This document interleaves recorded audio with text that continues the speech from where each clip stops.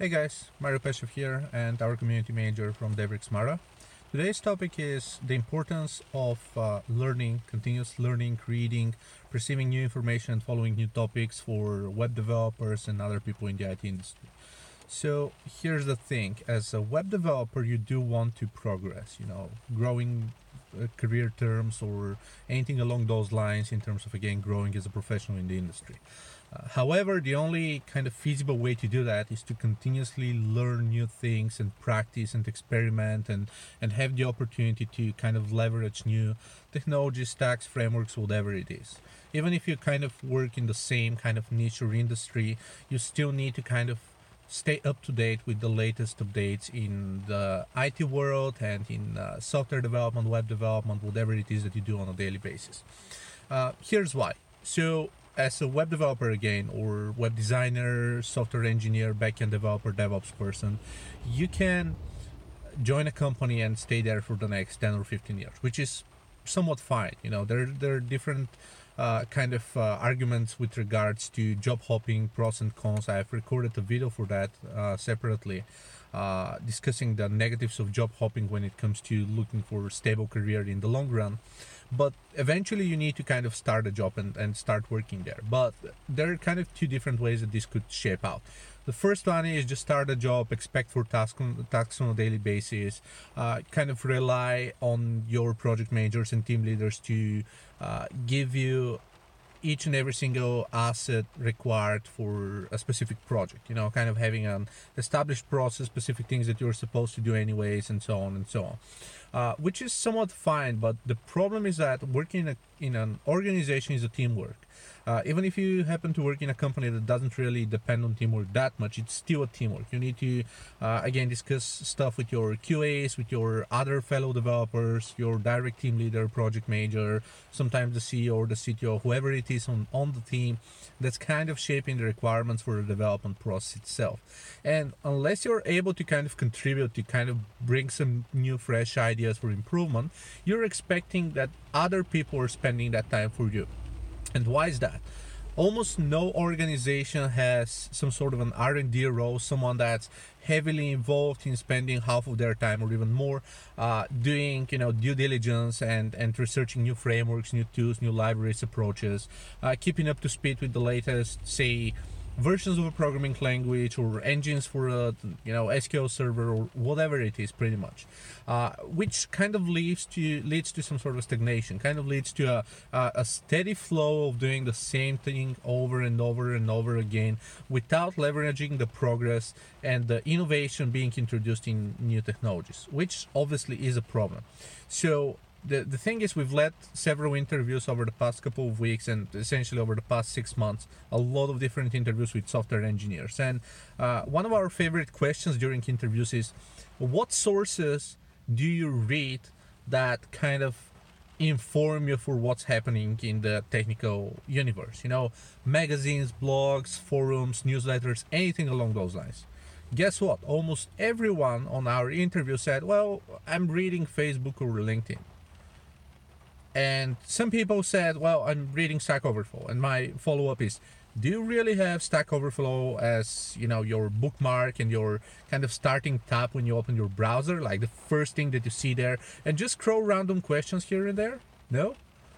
And that's essentially a problem. Like, we know how much innovation has gotten into DevOps and especially in front-end development, actually. We have Angular, we do have, React, Vue.js, Ember, tons of different other libraries. We do have Node.js with tons of different web stacks like the Mean Stack and others that let you create server-side applications through JavaScript, managing process with PM2 and whatnot. Even if you're not kind of working as a full-time JavaScript developer or kind of a Node engineer or whatever it is, you may still have to leverage those services, kind of have to set up a Slack bot which runs on Node, or some sort of a web service that tracks something, or a monitoring service, or anything along those lines that's doing that. Or again, if you're a front-end developer, you may have to introduce a new templating engine, like for example, I don't know, Mustache or Handlebars, anything that kind of improves your front end process along the way. Or if you use again React, you still have to combine it with tons of different components in order to make routing work, and persistent storage, and dealing with the virtual DOM or anything that happens in the industry. So if you expect that other people are going to teach you that and always give you the best practices, you're doing it wrong. You have to, so it's about information, and it's about influence, right? So the problem with, for example, with political candidates, and the fact that some politicians get elected even though they don't have the right attitude or whatever, is that people are misinformed. They don't track the election campaigns. They don't track they don't monitor the track record of a political candidate across the years, or their business success, or whatever it is.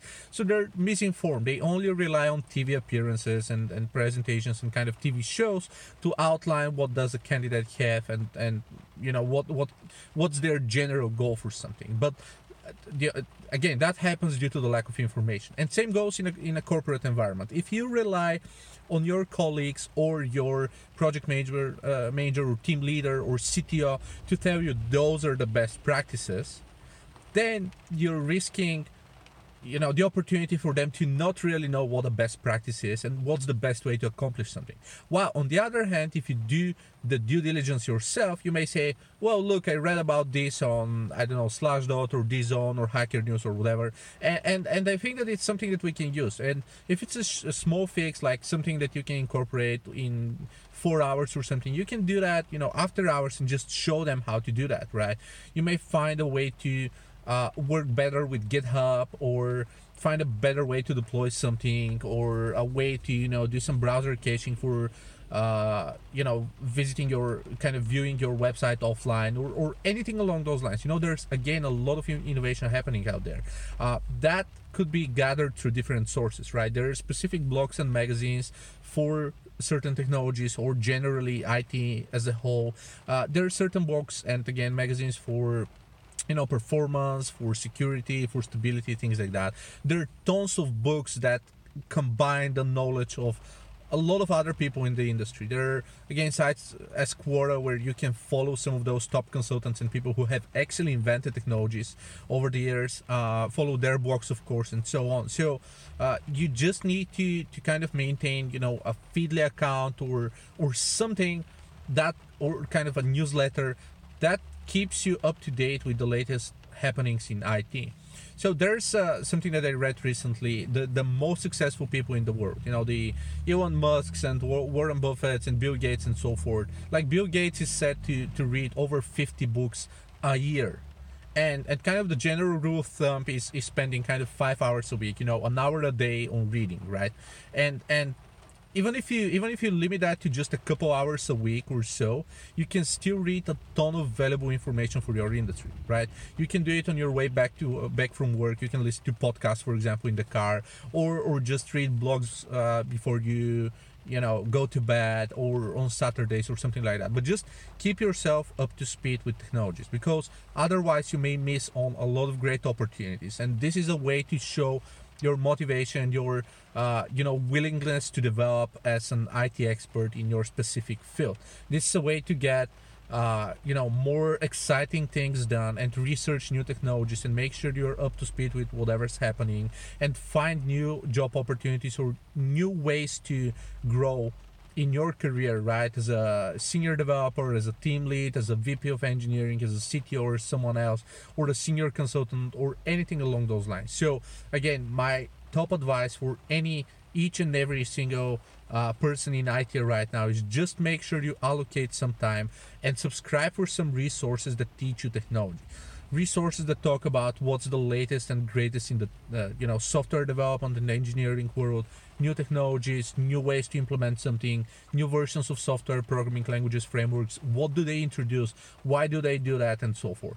And yeah, Stack Overflow is great. It's just not your go-to place to read something. And again, don't forget books. Books are immensely helpful, and there are tons of books like, you know, the Django 4 or Modern Architecture or Test Driven Development, a lot of other different books that will change your perspective for development forever. Probably my top pick is going to be the Pragmatic Developer, again from the Pragmatic bookshelf. But again, there are lots and lots of books. Just make sure you find at least a couple hours a week on learning, and you're never going to regret until the rest of your life.